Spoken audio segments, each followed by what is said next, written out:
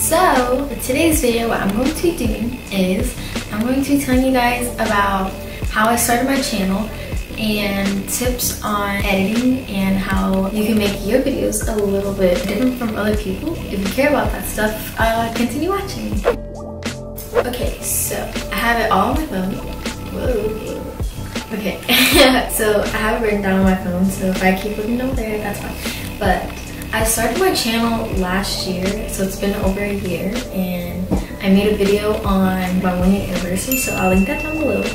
But I basically made it because I've always been obsessed with filming and photography, so I kept being told that I should make a YouTube channel, and obviously when you first do it, you're always skeptical, like, oh, what are people gonna think of me? But I just did it anyways, and I'm really happy that I actually did. I used to film literally everything. I used to take pictures of nature, pictures of our dog.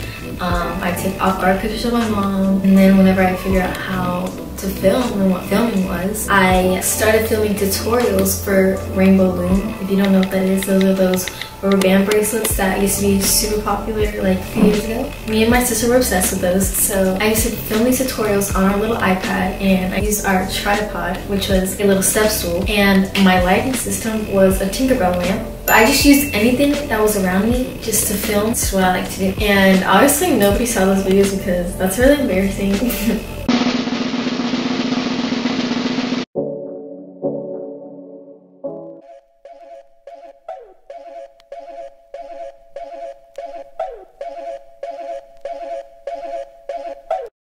I'll show you. I'll show you. Darling, darling,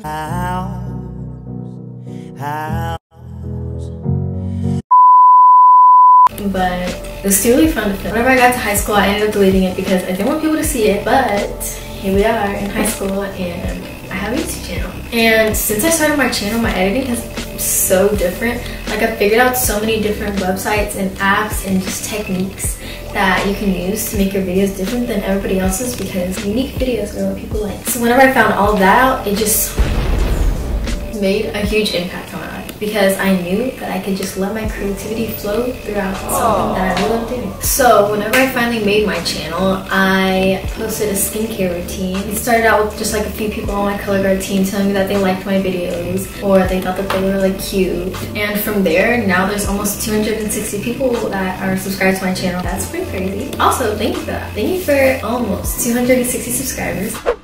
So now I have a little surprise. I'm making merch. I have shirts coming out, sweatshirts, long sleeves, hats, and stickers. So I wanted to make all about like positivity and happiness, because that's what I tried to put out into the world. I have a plethora of different colors and different sizes, and there's different designs too. I'm just really excited to show you guys. I really hope that you guys like my items. I spent a lot of time on them, and I spent a lot of time working on this website. So if there's any small YouTubers that would want to help promote, spread the word of my merch, DM me on my Instagram. I'll leave it down below. So yeah, that's my surprise.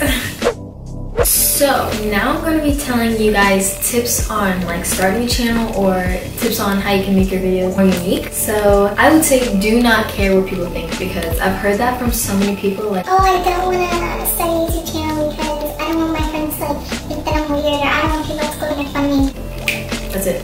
No, I don't have time for that. Do it if that's what you want to do. They're just trying to bring you down, and don't let them bring you down. Shove it in their face. No, you're doing it for you. And obviously you aren't starting the channel to impress them. You aren't starting this channel to...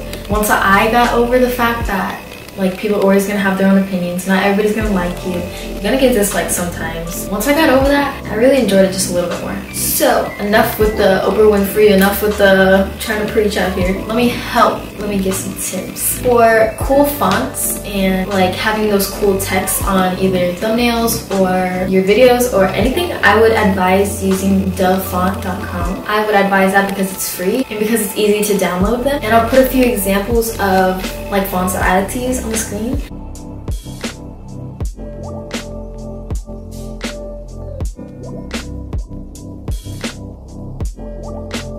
If you guys would like a tutorial on how I actually save them and use them, then tell me in the comments down below. Now, for the music, I either look up like aesthetic audios or popular non-copyrighted audios or stuff like that, and I look that up on Spotify or on YouTube, and I usually download it from YouTube, which this is the website that I use, and I've just used it for so long that I don't know how to use any other one. So whenever you download these, it goes directly to your iTunes for Apple, but it would go directly to your music player on whatever computer you have. Now, green screens are a huge thing that I use. I get all of mine off of YouTube, and I also get like overlays either like on Pixar or I find them on Google, but it makes the video so much better, I think. Now, while looking up green screens on YouTube, you can type in literally anything and it'll come up. Like you can type in like sunflower green screen and it'll come up, and the way that I do it is I like screen record it and then I just crop it in iMovie, which is what I use to edit. Like I said earlier, if you want like a full in-depth tutorial on how I do all of that, then tell me in the comments down below, because I can make a whole video talking about just how I edit. Here are a few examples of popular songs that are used in a lot of videos.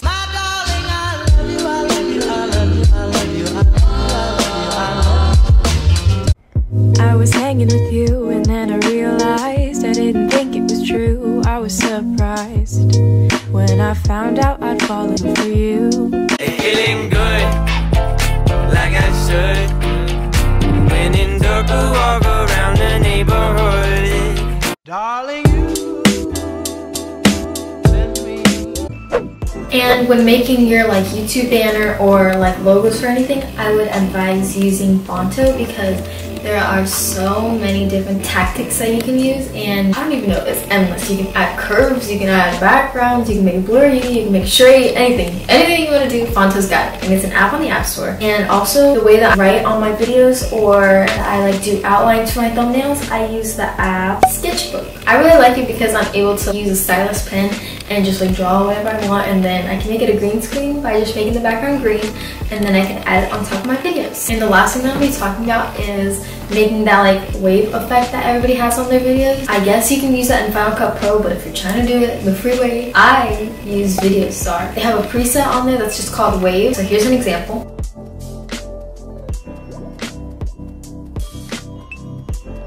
I hope you guys enjoyed this video. I hope it's very informative to you. I hope that you buy some of my merch whenever it comes out. I will be setting like a date when it's actually going to come out, so stay tuned for that. Please check out the rest of my videos because I think that they're pretty cool, and you might as well subscribe because it's a